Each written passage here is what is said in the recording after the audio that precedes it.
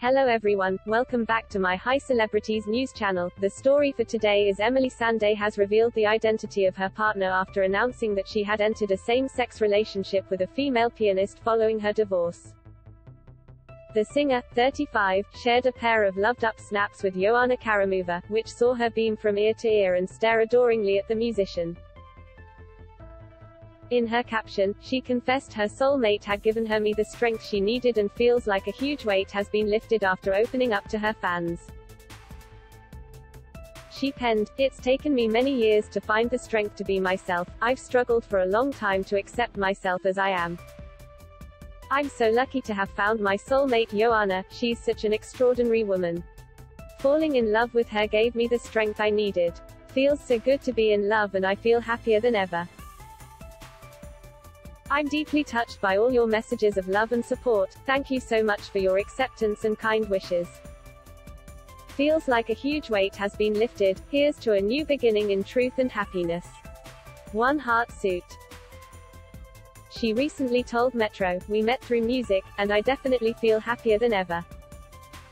It feels great." The Read All About It hitmaker confirmed her divorce from marine biologist Adam Gurugwan, who she dated for more than a decade before exchanging vows, in 2014 after just 2 years of marriage.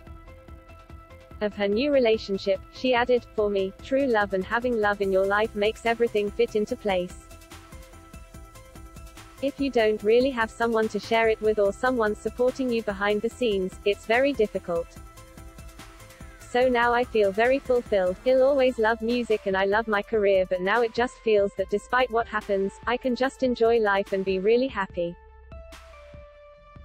The singer's revelation comes after she unveiled the video for new track There Isn't Much on streaming platform YouTube. The promo features a troupe of female dancers drafted in from the gay community, but Sandé admits Shush is uncertain when it comes to putting a label on her own sexuality. "I'm not sure what I identify as, but I guess so," she said when asked if she considers herself to be gay.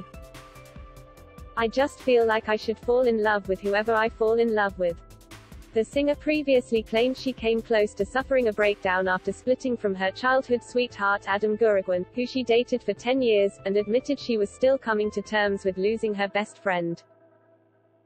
Emeli, who married Adam in his home nation Montenegro in September 2012, told The Times in 2014, "Everyone thought I'd gone mad. What do you mean a divorce? We were all at your wedding a few months ago. But there was just something inside me that said, this isn't the life. You're pretending to be someone else." She added, "I don't want to call it a breakdown, but it felt like that." The singer was believed to have taken Adam's surname to make her own double-barreled, although remained as Emeli Sandé for her pop career. Speaking about her Montenegro-born husband in 2013, she said, "I would also love to have a Montenegrin passport.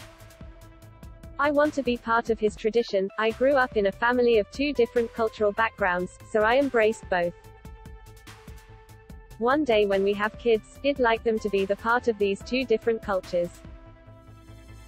That is all for today news. Please make sure to leave your comment and subscribe the channel below for more news update. Thank you for watching.